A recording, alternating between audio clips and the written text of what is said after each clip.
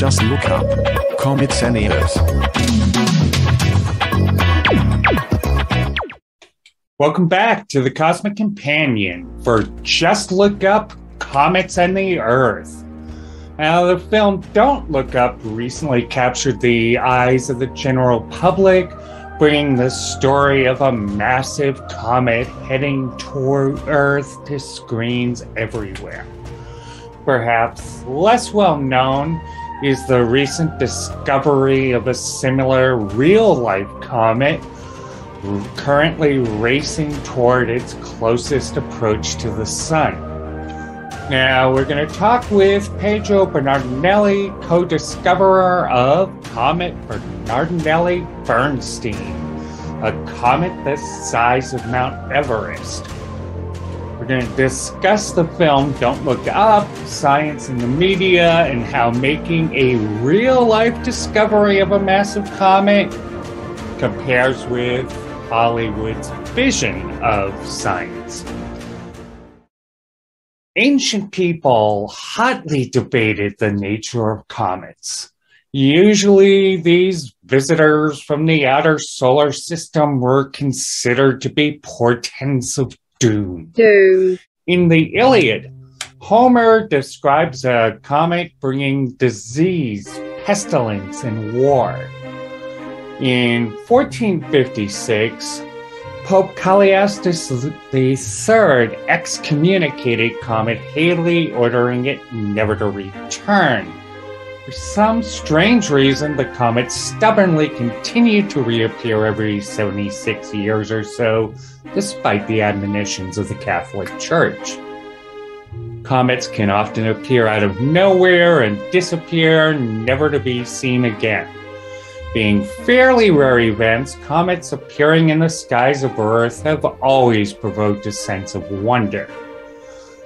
For most of human history, comets were thought by most people to be atmospheric phenomena, taking place somewhere just beyond the clouds.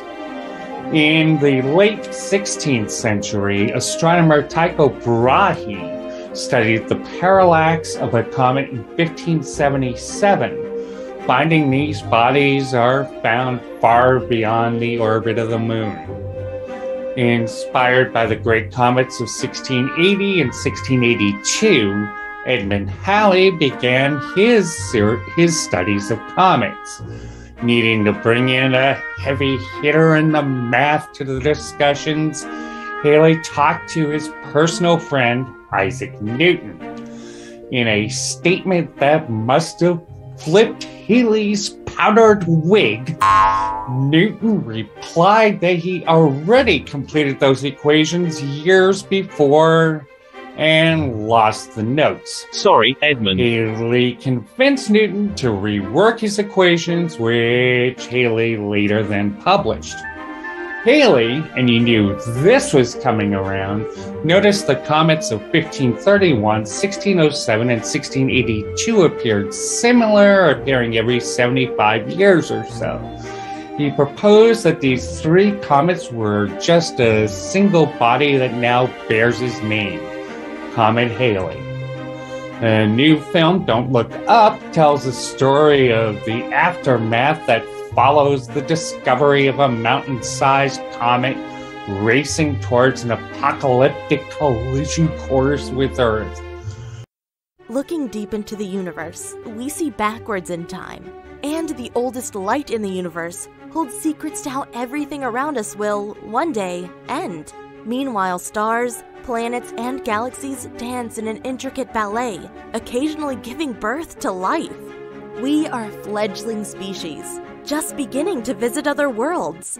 We are a way for the universe to understand itself. The Cosmic Companion strives to bring the universe down to Earth. And we depend on your help to make it happen. For information on subscriptions and ways to donate to this program, please visit thecosmiccompanion.net. Thank you. Recently, a real-life comet the size of Mount Everest was found heading toward its closest approach to the sun. Fortunately, Comet Bernardinelli-Bernstein, one of the largest comets ever found, is not headed toward an impact with the Earth. We talk with co-discoverer, astronomer Pedro Bernardinelli.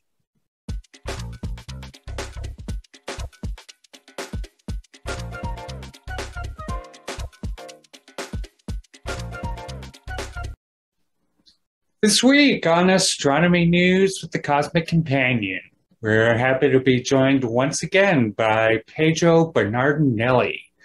He is a doctoral student at the University of Washington, and he recently helped find one of the largest, if not the largest, comet yet seen. Welcome back to the show, Pedro. Thanks. It's a pleasure to be here once again. Yeah, thanks. And so, as briefly mentioned, you're one of the co-discoverers of Comet Bernardinelli-Bernstein, and it's certainly one of the largest comets yet found, if not the largest. And coincidentally, it's also headed somewhat towards the middle of the solar system. Yeah. Now, I don't know if you know this or not, but there's recently been a movie about this. There may have been some talk in the media. I'm assuming you saw the movie, and what were your quick general thoughts on it? Yeah, I did get to see the movie, and it was a very funny coincidence. I discovered last year, and then this movie comes out that has a very similar theme. So it was kind of hilarious. My in-laws were visiting from Brazil when we watched the movie, and all of us did get to laugh about it and make some jokes.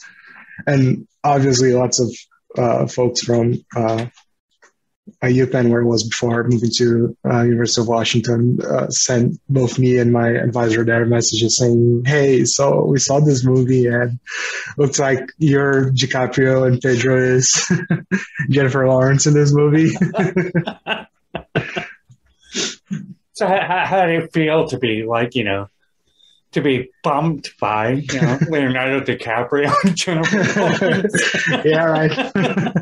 I have to say that Jennifer Lawrence did a really good job of portraying a grad student. I thought she did a great job. Whoever was her science advisor really did a good job there. That's hilarious. And so, when last year you and Gary Bernstein, discovered evidence for this real world comet in data from 2014. Now, how did your discovery of that comet and your early plotting of where this thing was going compare to what happened in the film? So one thing that I thought was really interesting in the movie was that they discovered a comet as part of a search for distant supernovae or something like that. Yeah. It was something related to cosmology, which happens to be exactly the same thing with how we found this comet. We found it in data of the Dark Energy Survey, which is a project aimed at measuring galaxies and all that stuff to study cosmology. So that was a very funny coincidence, and there's this perfect parallel to the real world, right? This sorts of things happen. It's not just in the movie.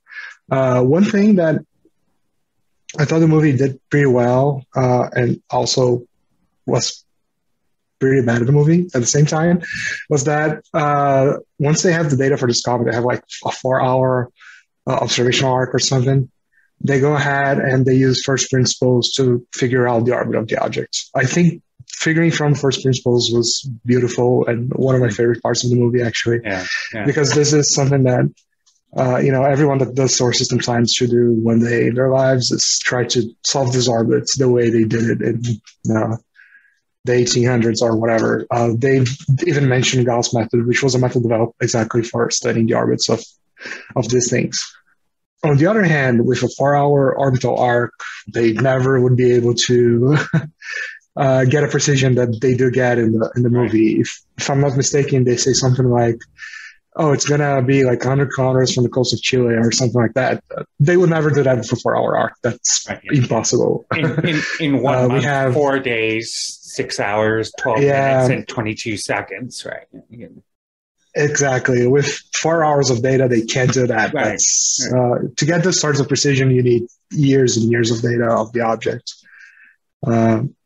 Plus, if you're doing studies of something that is going to get really close to Earth, then the first principle approach, where you're just using the sun and etc., doesn't work anymore. You have to start caring about what happens if you include the other planets in the picture.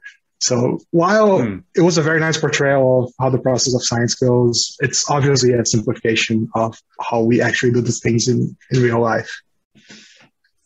And can you tell us, for those who may not remember or known, but what is? Can you give us a brief intro to your comet? What is that thing like? What is it doing? Yeah, so we discovered this thing in data from 2014 to 2018.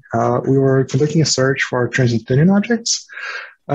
These are some of the most distant bodies in the solar system, and we study these things because understanding them is a good way of understanding how the solar system has formed. And somewhat by luck, we ran into this comet. It was at a distance slightly below what we were expecting to find things in, so we were not expecting to get something like that, is a good way of saying this. And we got this object when it was a distance of like 29 AU. So that is almost the distance between the Sun and Neptune. So that is a very, very distant comet, which is somewhat unique in its own right. And this object is also really big. It has a diameter of about 150 kilometers. That's what we've been able to estimate. This has some uncertainty associated to it because we don't know what is the proper albedo for the surface. So in other words, we don't know how reflective the surface is. But that's part of life. It's hard to measure the things anyway. This thing has a perihelion, so the closest distance that we get to the sun of 11 AU that will be reached in 2031. So we still have almost 10 years to study this thing before it reaches perihelion. And yeah, as I said, it was found in a cosmology data set. So, those things happen in real life. Right. But it's never going to come even as close as Saturn. Yeah, so this 11 AU is slightly beyond the orbit of Saturn. It's funny because there was a lot of coverage about this comet in Brazilian media because I'm Brazilian. And lots of people asked me that question, and I even came up with a joke that I am really proud of. Saying that this thing is coming towards the Earth is technically right because it is, but it's also the same as saying that every time I get my paycheck, my fortune gets closer to Jeff Bezos. It is technically right. It doesn't mean that I'll reach that. Right, and there's no reason to somehow bring a space shuttle out of retirement and launch it along with 20 other rockets. Yeah, exactly. To get to this thing, right? Exactly. Yeah, right. and as you mentioned, you first found that comet looking at old data, and there's a lot of telescopes that have been producing a lot of data for a long time. What attracted you to that particular frame, that particular set of data to look at? Yeah, so my PhD advisors, they are part of the DS collaboration, and so am I. And we wanted to do something with this data. We knew that we had the possibility of finding these sorts of objects in there. The problem was figuring out how to do that. That was the main thing that I did during my PhD, was figuring out how to track these objects in our data set. And the idea here is, since this is a very high quality data set, we might as well try to do everything we can with it. So inside the DS collaboration, we have projects that not only study galaxies, but also stars in the Milky Way. We have the solar system stuff and all sorts of other projects that use this data. And, one thing that I like to say is that we have just one sky. So whenever you take an image of a galaxy, you're also taking an image of everything between you and it and farther.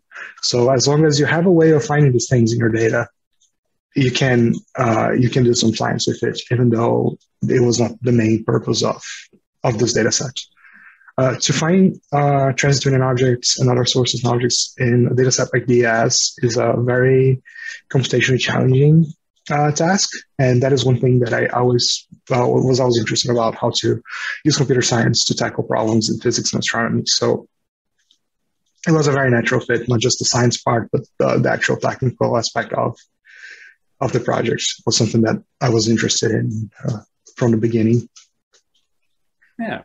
And so I'm just curious, seeing, a few movies, of course, Don't Look Up is one, and Contact also comes to mind, where, huge discoveries are made by astronomers.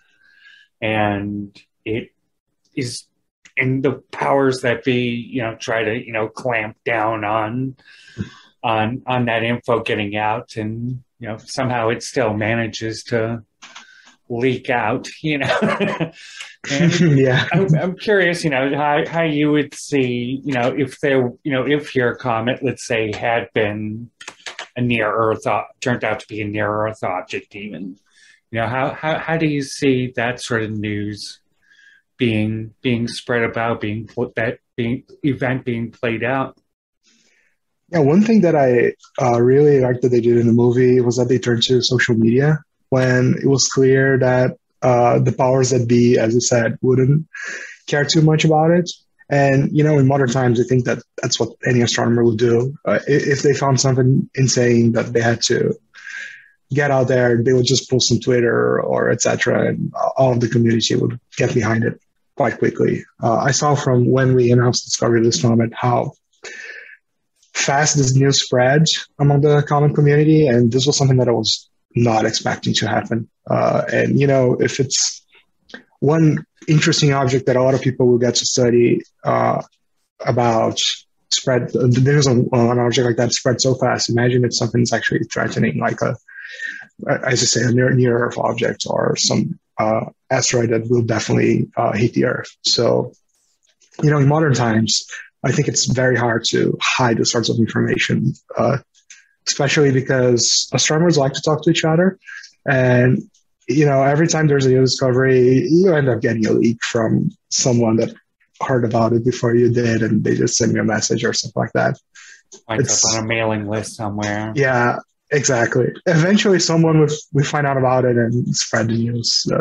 That's part of life. We like to gossip. Wonderful.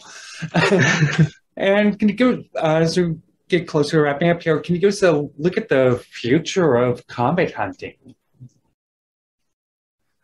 Yeah, we're in a point where the Very Rubin Observatory is starting to enter its final stages of production. They're starting the camera, finishing the telescope, and etc. And in something like 2 years, this project will start taking data. And the idea of this project is to essentially map out the southern hemisphere of the sky and trying to find as many sources and things as they can. And this is, on the one hand, it will make amateurs discovering comets much harder business, because they're going to find simply everything that is there to be found in the southern hemisphere. On the other hand, I was seeing some estimates recently, and they expect to find something like 10,000 comets or something like that. And nowadays we know of like 4,000 or that's the right order of magnitude. I'm not sure if it's like 1,000 or 5,000, but it's something like that. Yeah. So we'll have a lot more objects to to study. And this is great, right? Because not only they're going to map the whole sky, half of the sky. They'll do this for 10 years. So it's going to be the best data set for solar system science in probably ever. If you gave an astronomer an infinite amount of money, to study the solar system, what they would build would probably be the Very Rubin Observatory. So it's a great time to be in the field. Great. And finally, what's next for you? So I just started my time here at University of Washington, and I'm joining a few other projects to find more objects. So one of the projects that I've recently joined is exactly the Very Rubin Observatory. There are a few other surveys dedicated to finding TNOs that I'm starting to work on. And hopefully find a lot more of these objects in the future and get to learn a lot more about the solar system from them. That's fabulous, and I'm sure you will. Well, thanks again, Pedro. It was great talking with you once more. It was great, yeah. And Thank you. that was Pedro Bernardinelli, doctoral student at the University of Washington.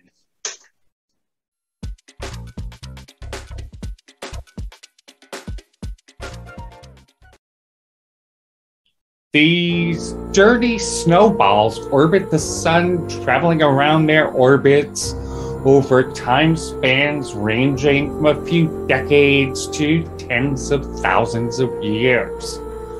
Now, really great comets appear a few times a century. The most recent of these were the twin appearances of Comet Yakutaki during the opening months of 1996 and Hale-Bopp the following year.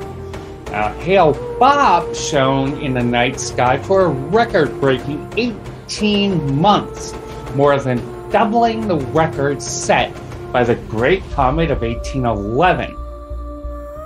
In the early 1950s, a pair of hypotheses attempted to explain the nature of comets. The first idea, the sandbank model, suggested comets were a loose amalgamation of ice and dust. The competing dirty snowball model eventually won out following missions to explore Comet Halley in 1986. Astronomers finally figured out the makeup of comets, largely water, carbon dioxide, methane, and ammonia.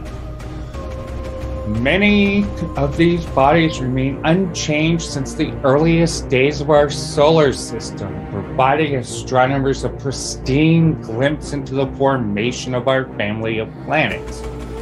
Billions of years ago, Earth was subject to frequent bombardment by comets, and these collisions may have delivered much of the water we find on our world today, as well as critical molecules essential for the development of life. We currently understand that comets form from the same cloud of gas and dust which make up our local planets and moons. An idea first put forward by Immanuel Kant in 1755 and Pierre-Simon Laplace 50 years later. However, Laplace, unable to understand the odd orbits of comets, suggested they came from outside the solar system. This idea held sway until the middle of the 20th century, when astronomers began to understand how Earth moves through our galaxy. In 1950, astronomer Johannes Oort first suggested the existence of a massive swarm of dormant comets lying far beyond the orbit of Pluto. Icy bodies within this Oort cloud can be perturbed by collisions or the passing of a nearby star, driving new comets racing toward the sun. Biela's comet disintegrated during a close pass to the sun in 1852. However, 2 decades later, when the comet normally would have returned, Earth experienced a massive display of shooting stars.